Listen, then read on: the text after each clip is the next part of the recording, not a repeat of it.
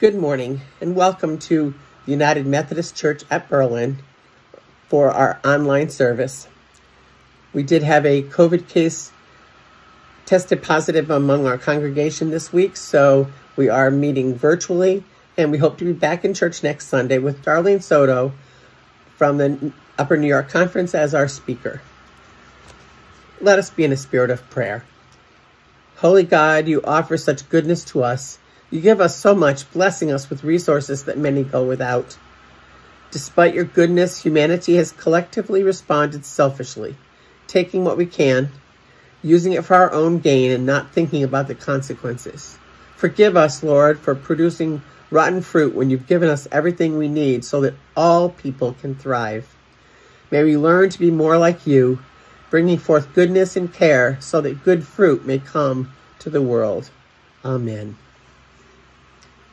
And I'll do both parts of the call to worship this morning. We cry out and we say, restore us, O God. We petition, God, may your face shine on us. We lift our voices. We turn toward you, O God, and call your name. Amen. Our scripture readings today are from Isaiah, Luke, and Hebrews. From Isaiah, the 5th chapter, the verses 1 through 5. Let me sing for my beloved my love song concerning his vineyard. My beloved has a vineyard on a very fertile hill. He dug it and cleared it of all the stones, planted it with the choice vines. He built a watchtower in the midst of it and hewed it out a wine vat in it.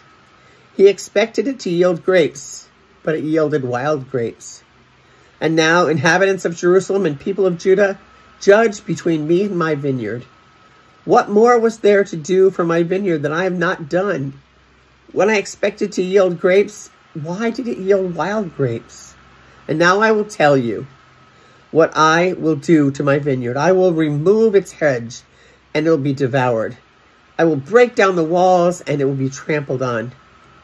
I will make it a waste. It shall not be pruned or hoed, and it shall be overgrown with briars and thorns. I will also command the clouds that they rain no more rain upon it. For the vineyard of the Lord of hosts is the house of Israel, and the people of Judah are his pleasant planting. He expected justice, and he saw bloodshed, righteousness, but heard a cry. Our gospel reading from the book of Luke today comes from the 12th chapter, verses 49 to 56. I came to bring fire to the earth, and how I wish it were already kindled. I have a baptism with which to be baptized, and what stress I'm under until it is completed. Do you think that I have come to bring peace on earth? No, I tell you, but rather division. From now on, 5 and 1,000 will be divided, 3 against 2 and 2 against 3. They will be divided. Father against son, and son against father, and mother against daughter, and mother-in-law against her daughter-in-law, and daughter-in-law against her mother-in-law. He also said to the crowds, where you see a rising cloud in the west, you immediately say it's going to rain.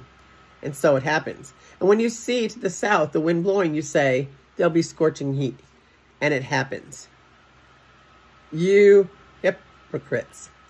You know how to interpret the appearance of the earth and the sky, but why do you not know how to interpret present time?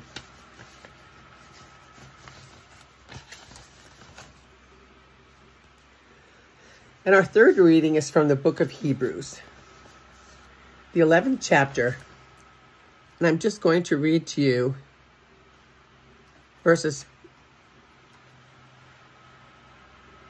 11, chapter 11:39 through 12:2. All those, though they were commanded by their faith, did not receive what was promised, since God had provided something better, so they would not, apart from us, be made perfect.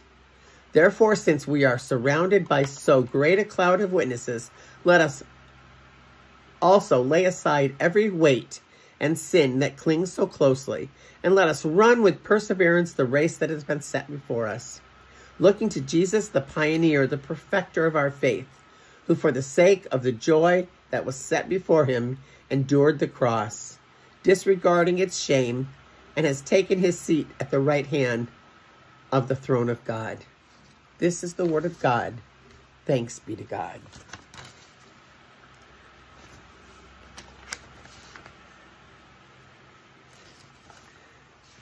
So our message today comes from the scripture, and the scripture is a little bit troublesome. With Israel saw itself as a vineyard.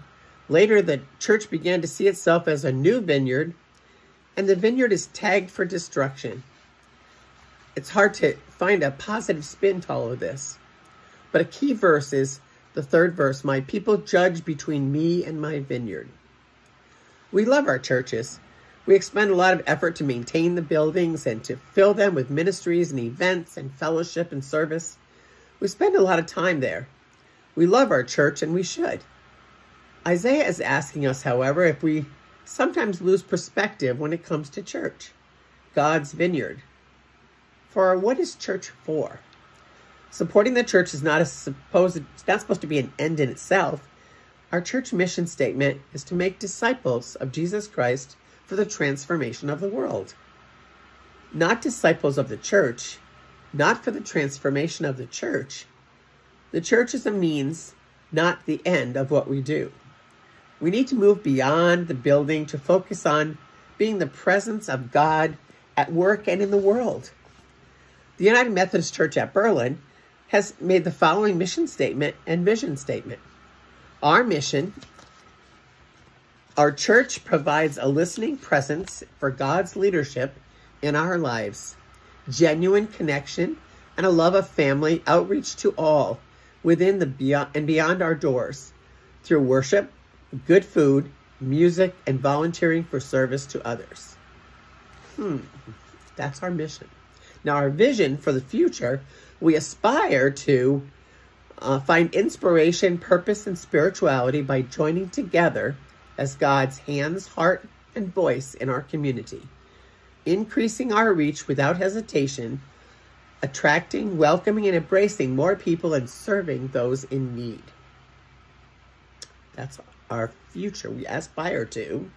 Now, our values, the beliefs that our behaviors are based on: faith, teamwork, trust, integrity, and our relationships provide the common ground that is more important than our individual differences. Wild grapes, according to Isaiah, meant people of God that weren't following the leadership, but their own will and their own conscience.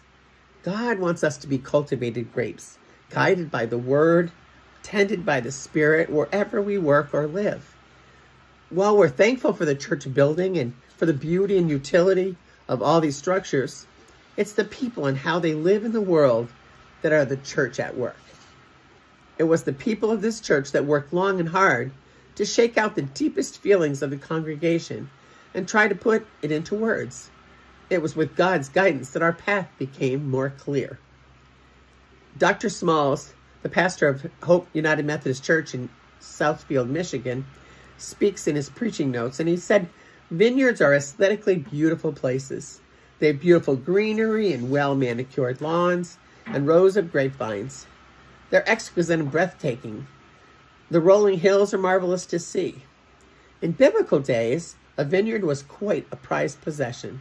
They were well taken care of. It actually took a great deal of time to take care of them. This tending to the vineyard was also orchestrated for one thing: grapes. Fresh, whole, round, perfect grapes. Workers in the vineyard were meticulous and detailed in their care. God speaks of wild grapes, though there's no excuse for wild grapes. They've been watered, they've been given shade so as not to rot or be parched in the sun. They've been given the best environment for growth. Doesn't that sound like a parody of our lives? We've been tended and nurtured and given an environment to worship, learned the commandments, and now are we grapes gone wild? This would not be the last time that God was disappointed by fruit. You recall that Jesus, while on a journey, walked up to a fig tree that looked like it was ready for the picking, but it wasn't. Jesus seemed angry at the tree for false advertising. The tree was presenting an appearance that didn't match its reality. This too was a lesson. Today our vineyards are buildings. We deck them out to attract crowds with fancy coffee bars and light shows. But while we do this, the world is struggling with inflation and healthcare issues and crime. So how can there be so many vineyards in our midst? Could it be that they're all producing wild grapes? The formula for getting all of this corrected remains repentance. The lack of repentance will prompt God to remove the workers in the vineyard, and then the vineyards will go awry. This, of course, means that there'll be scorching heat and weather and lack of nourishment and great suffering. Now, there's nothing wrong with great vineyards, but that is only a little bit of what it's meant to be people connected to God. How is God calling us to address grapes gone wild in our lives? Be mindful, Jesus did this in his opening homily in Nazareth after reading from this very book, Isaiah. Once the scroll was up, he began to announce that the day was at hand when God would finally get what he wanted for those who were oppressed. He would be the one to complete it. This sermon may not make you happy, but it almost got Jesus killed. But nevertheless, it was from this kind of a sermon that Jesus launched his ministry. He launched it from the margins. So are we prophets on the margin? Are we ready to be those nurtured and cultured grapes, not wild grapes? Are we ready to follow the word of God, whether it be in this building, whether it be in the community, whether it be in the world? Let us be those good grapes, those cultivated grapes that God is looking for. Let us pray. God who listens, we approach you today with a lot of questions. Bad things happen far too often and we can't understand why. God, why does it feel more and more like people face death, unemployment, injustice, and sickness every day? Why do tragedies occur, leaving us at a loss for words? Families are torn apart, becoming foes to those who were friends. Humanity is facing more global distress than we can navigate. Our news feeds are overwhelmed with articles about natural disasters and fire and war. And the list goes on. And why do these things happen, God? We try to do the right thing, yet bad things still happen. We try to nurture the seeds you've planted, hoping for an abundant harvest. Yet the harvest seems bleak. Lord, guide us. Show us what it is that we are supposed to be doing in this world to keep the world on a more straight and narrow path. Lord, we know that we have you. We know that our ultimate goal is to be with you in your kingdom. But Lord, we pray that you might make it a little easier for us to live here on this earth. We pray this in Jesus' name. Amen. And again, ladies and gentlemen, today's message is brief. And we will be back in-person service next week. If you are of a mind to make an offering to the United Methodist Church at Berlin, you can do it through Tithely online. You can do it by mailing your offering to Box 225 in Berlin, or you can drop it in the drop box on the back door of the church. Thank you very much for being with us today. Have a blessed week, and let me close by saying, may God go with you each and every place you go this week, and may he shine his light upon you and give you peace. Amen.